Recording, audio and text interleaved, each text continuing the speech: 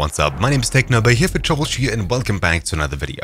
In this quick video, I'll talk about installing Forge, Fabric, and Optifine for the latest Minecraft launcher that you can get through the Microsoft Store. So things have changed slightly. Basically, if you try and download Optifine, Forge, or Fabric, or anything else like that, it won't really integrate with the new Minecraft launcher, but you can still use it. Let me give you an example. Heading across to %appdata %.minecraft, or C uses your username appdata roaming Minecraft, you'll see this folder here.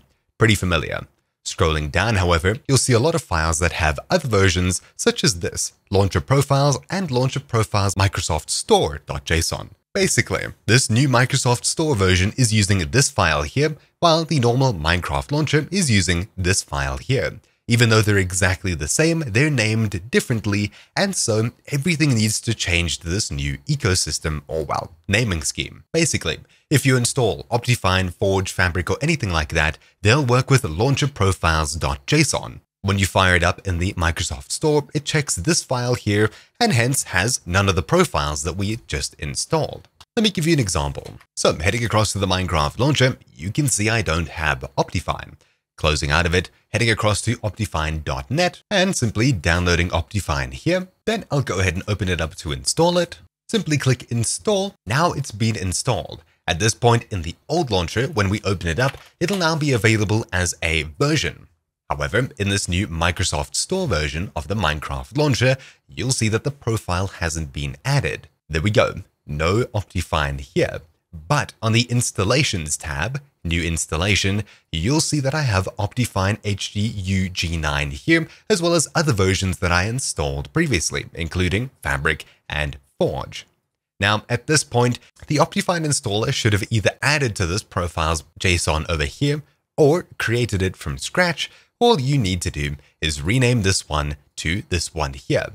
Firing up the Minecraft launcher, you'd have no profiles, but Optifine, or whatever you had in the old launcher, now in the new one. I've got much more information in the description down below in a migrating/copying guide. You don't even need to log into your Minecraft and or Microsoft account again. You can just copy it across from the previous version, keep all your worlds, profiles, etc. So, TLDR of this video, you can go ahead and copy the actual text out of Launcher Profiles here if you understand how JSON works into this one here and get it in your new Minecraft launcher.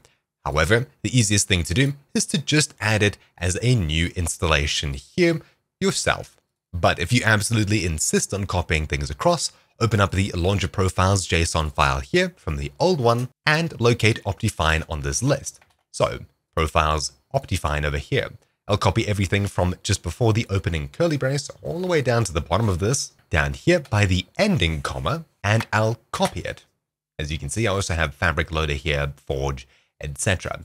Then, opening up the Microsoft Store version here, we'll have a look at the very top, Profiles, and I'll simply paste it in here. Make sure that you're keeping the format of the file, that you have a comma between every entry in here. This is JSON coding, and if you're familiar with code at all, this should be somewhat understandable. Saving this file, closing it, launching up the Minecraft launcher. As you can see, here is the Optifine launcher here, and everything should be working properly. If I click play, it'll fire up as per usual. So while we're still in this awkward transitioning stage before developers like the people behind Optifine, Forge, Fabric, and the rest update their systems to work with this new launcher, you'll either need to do it manually by adding it yourself or by actually copying the code and putting it in new files. Now, unfortunately, if you're trying to fire up different launchers and things and it's not working properly because you're using the Microsoft Store version and you haven't had the previous version installed, long story short, it's going to take some time for things to work properly once again. If you absolutely need everything to work, rather stick to the old launcher for some time before updating to the new one. If I head across to Minecraft.com, download for Windows 10 or 11, you do still get the installer, and upon following through with it, you should install the previous older launcher for Minecraft, and things should work properly as far as I understand. Though you will have that annoying "you should migrate" notification at the very bottom. At least I think. I'm not seeing it here. I'm not too sure if that's how it works, but I'm pretty sure it is. Anyways, regardless, it's an awkward stage. Developers will get through this, but for now, just be patient. Thank you all for watching. My name's been Technoba here for Troubleshoot, and I'll see you all next time. Ciao!